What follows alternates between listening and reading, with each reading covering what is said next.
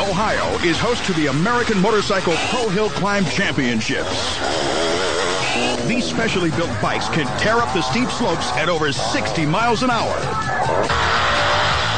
Cameraman Glenn Mazzone gets up close and personal to the fast and filthy action.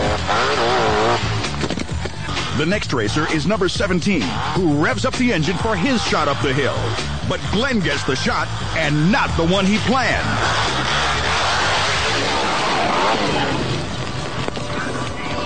Don't touch him. Don't touch him. Do not touch him. Glenn is down and badly hurt. His camera's still rolling when help arrives.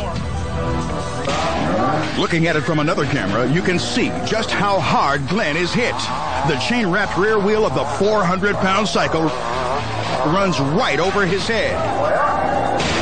Luckily, paramedics are on the scene. They finally control the bleeding and rush Glenn to a hospital. Later, he recalls how quickly it all happened.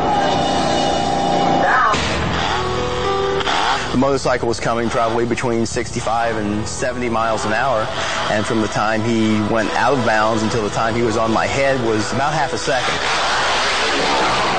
Yeah, I was basically thinking, get the hell out of the way. It takes over 300 stitches to sew him up, but Glenn doesn't blame the racer at all.